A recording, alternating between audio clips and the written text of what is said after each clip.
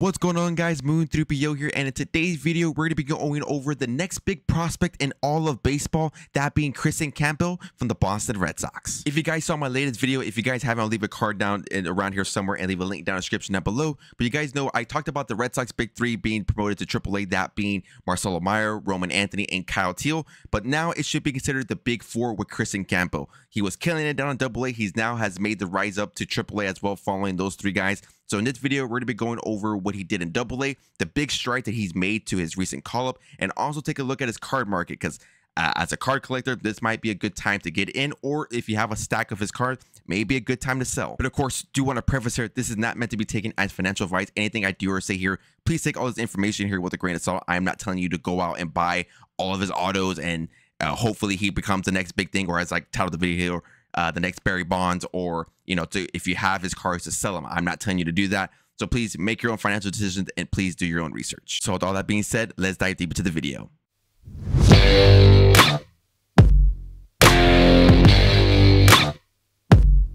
So the next Barry Bonds, I know that is a crazy thing to say. Barry Bonds, in my opinion, is the greatest player of all time.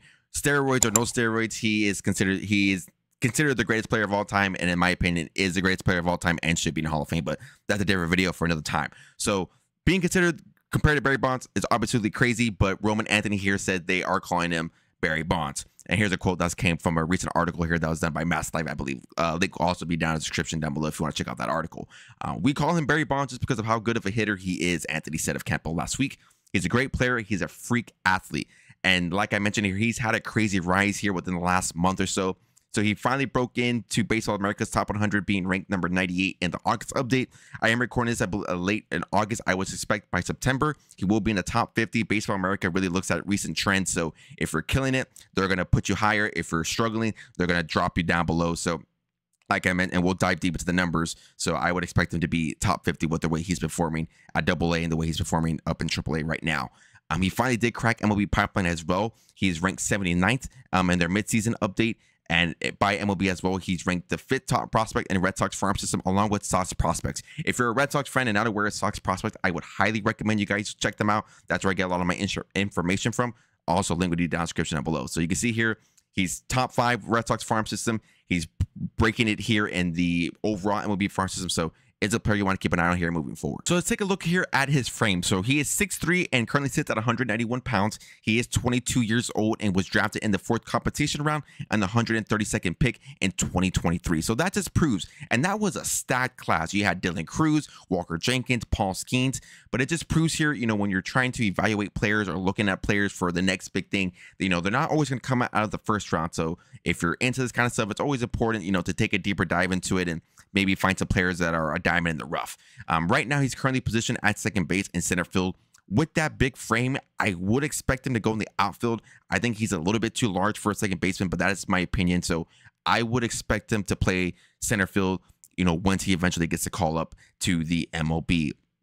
Now, let's take a look to see what he did. Once he got drafted, they threw him straight to the Complex League and to A-ball. So you can see here, Complex League, that's basically where the scrubs play. So you can say he coded down there and it went up to the A-ball and performed pretty well. Hit 267. Walk percentage was pretty good, sitting at 12.7%.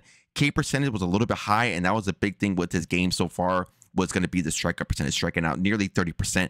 So it is a little bit alarming here for a player at his age, because he is a little bit older compared to some, other top prospects here, even in the Red Sox farm system or outside of baseball. So striking out nearly 30%, a little bit higher, but was getting out on a good on-base clip and was hitting for power. So we see here the ISO sitting at 156. I've always said here, look for 200. So he's almost there. BABIP 355, WOBA 385, and a WRC plus of 132. So 2024 entering this year had some big strikes here. 8 home runs, scored 29 runs, drove in 25, 26 walks, 47 strikeouts. Doesn't steal a lot of bags until he got to AA. The speed here increased. Average over 300. And then we see the biggest improvements, in my opinion, is going to be the walk percentage, 14.7%. K percentage still a little bit high, but still, when you're kind of close within numbers here, it is pretty impressive that he's walking at that clip. Had an on-base percentage of 418, slugging at 558, and an OPS of 976, and the ISO sitting at 252. I just mentioned here, you want to look for 200. His ISO was 252. BABIP 398, WOBA 438, and a WRC plus of 172 with 13 doubles. And then slowly got the call up to Double A, had 56 games under his belt, same amount of home runs, sitting at 8 home runs, 35 RBIs, and a higher average here, 362 batting average, 13.7 walk percentage. The K percentage, it decreased to 14.9%. So I don't know if something just clicked, if he's seeing the ball better. I don't know, but that's something that you love to see. 14.9%. On base percentage sitting at 463, OPS over 1,000. ISO a little bit lower, but still over 200. BABIP sitting at 411, WOBA sitting at 466, and a WRC plus close to 200. And this now here in AAA, he's already had a multi-homer game. He multi-homered last night on Friday. So 2 home runs and scored 3, 9 RBIs already, 467, 6.3 walk percentage, 12.5%. And the thing here for me that I like with AAA is because they have a little bit more technology and it's a little bit more advanced and a lot more eyes.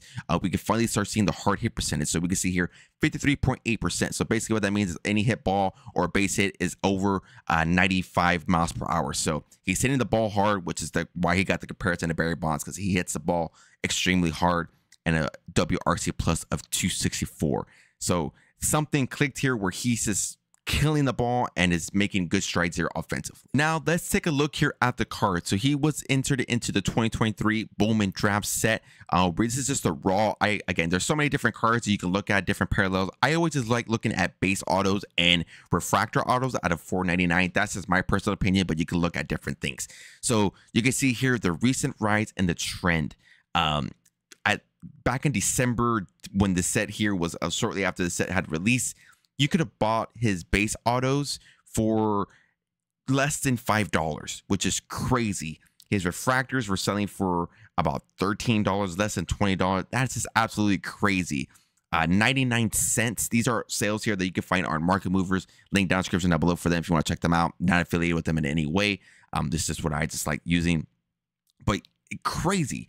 And you just look at it. So if you're buying these, you're stacking these here for $8, $5, $10. We had a refractor sale over for $31, but you're stacking these, and now you see the recent rise here, what he's done in June. Refractor sitting at $45, raw sale here of the base sitting at $16, and then we had a little bit of a weird dip here. Don't know what that all is about, but now we're sitting at $50 here for a raw sale. And then we have here the refractor sitting at $79.50. And then still again, $49. And then, of course, with the recent rise of AAA, we're sitting at $45 and then sitting at $81. And now looking at PSA 10 of the base auto. For some reason here, I don't know if there's any PSA 10s of the refractors out of 499. It's only gave me PSA 9. So we can take a look at those. Nothing too crazy, though. I think it was only like one sale for $100. But see here, PSA 10, there's a pop 15 right now. We see here 125, 75, 80, and then 2250. That was back in March of 20. I honestly think a 125 sale on August 12th. I think that's basically a steal in my opinion. But you can see here, there's just a recent rise here. We see a $15 change, and then let's go look at it raw here. $81, $32 change.